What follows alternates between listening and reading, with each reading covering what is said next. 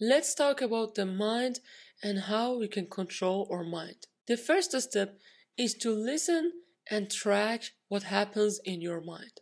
You want to use tools like meditation or journaling to see what's happening in your mind. What are the thoughts that you have?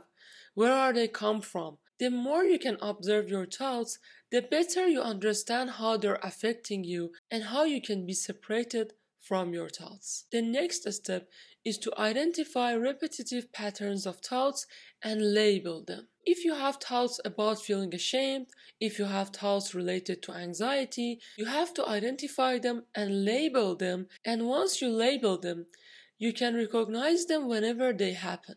So let's say you have a bunch of thoughts that are related to anxiety. You can label them an anxious thoughts or any other name that you want to call them, and then whenever they happen, you can label them and separate yourself from those thoughts. In this way, you have separated yourself from the pattern of anxiety.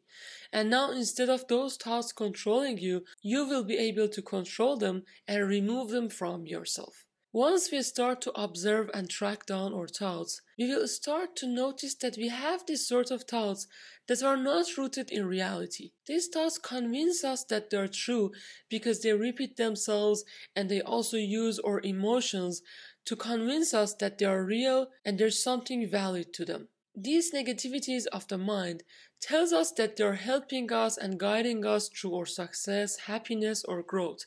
But in fact, they're only stopping us, makes us anxious, sad, or depressed. Contrary to mind voices, the true self is usually silent, confident, and calm. When we are in the state of relaxedness and calmness, our true self gradually comes up. Gaining a control over your mind is like a practice that you have to do over and over, and gradually you can master your mind and achieve the desire that you want. If you liked the video, please like it and share it with others.